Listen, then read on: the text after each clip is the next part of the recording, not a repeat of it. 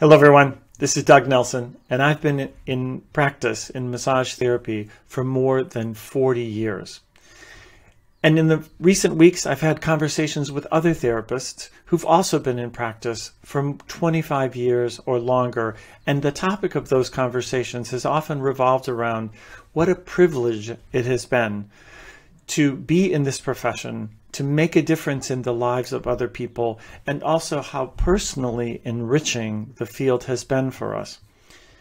And it's made me think a lot recently about giving back. How do we, as therapists who've been in practice for a long time, give back to the field that has given us so much? The obvious answer to me is a gift, a bequest to the Massage Therapy Foundation. The foundation is really meant to be here for generations to come.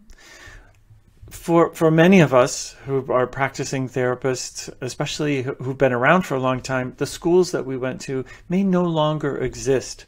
So what is the entity that spans really generations? And that is the Massage Therapy Foundation. With a gift to the foundation, you're supporting community service grants, bringing the work to people who would never normally have access to it.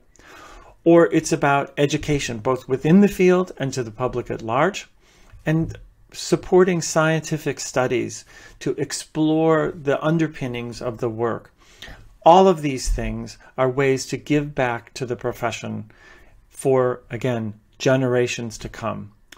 So if you are a therapist whose life has been enriched by the practice of massage therapy, or if you're a client for whom massage therapy has made a difference in your life, please join me in considering a bequest in support of the Massage Therapy Foundation.